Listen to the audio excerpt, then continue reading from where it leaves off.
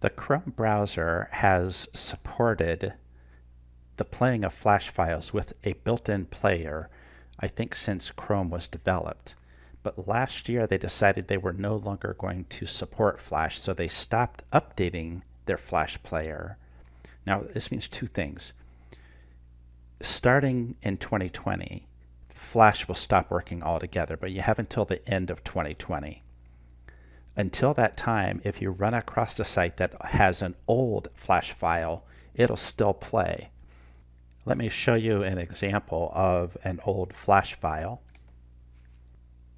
So Chrome has a built-in Flash player, but by default it blocks everything. So what you have to do is click on this little icon that's up in the address bar, go to Manage, and throw the switch right here that says just ask me first. That's all you have to do.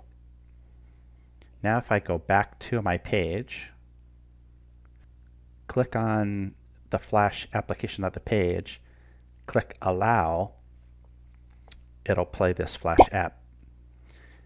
And if the Flash app is old enough, it'll continue to do this until the end of 2020.